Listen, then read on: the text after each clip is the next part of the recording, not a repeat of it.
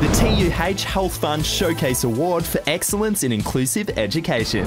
Marian State School, the whole child effective transition.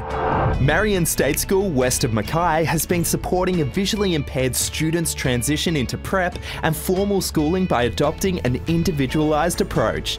As part of a whole school community approach, staff partnered with the student's family to develop their capability and liaised with external stakeholders to effectively support the student to engage all facets of school life.